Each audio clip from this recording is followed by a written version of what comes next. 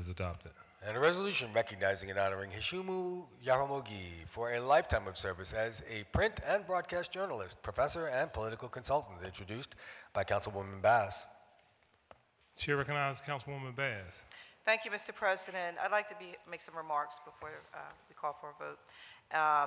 And by now, we all know that we lost a great warrior, a fighter for the people, a consummate professional, and our friend, Heshimu Jaramogi.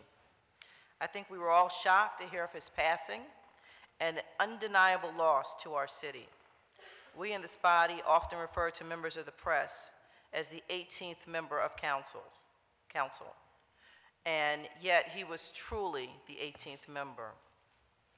For more than 40 years, Heshimu informed, entertained, and engaged us through newspaper articles he wrote for the Philadelphia Tribune, the Philadelphia Daily News, the Philadelphia Inquirer, and the Neighborhood Leader, a newspaper he owned and operated. We will miss his voice on WDAS, WHYY, WPEN, and the many other radio stations where he delivered news and interviewed guests on talk shows. Hundreds of aspiring journalists of color considered him their mentor and knew that they could count on him for advice and counsel. The Philadelphia Association of Black Journalists, which he served as past president, awarded him with their highest honor, the organization's Lifetime Achievement Award. He wore so many hats in the communications industry, including professor and lecturer, media consultant, and advisor to the political campaigns of many. And speaking of hats, he wore them well. I remember him as a fashion plate with a wardrobe full of colorful clothing that reflected his deep connection to his African roots and culture.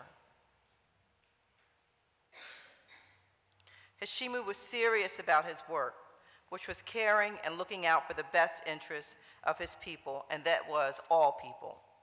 He didn't suffer fools lightly. Knowing the challenges our neighborhoods face, he knew the critical urgency at hand. He didn't have time for foolishness. You better come at him and have yourself together, or he would get you together. He was firm and gentle and supportive all at the same time. I'm really going to miss him. And I can only say, if you never had an opportunity to meet him, I can only tell you that you really missed out. My condolences to his daughter, Aisha, his son, Anwar, his partner, Tremaine, and to the countless other loving relatives and friends who mourn his passing.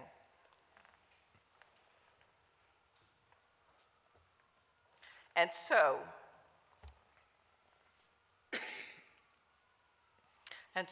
we all say farewell to our friend, Heshimu Jaramogi. Mr. President.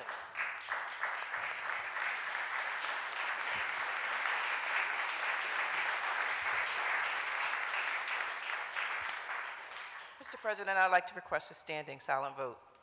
Thank you. Please stand.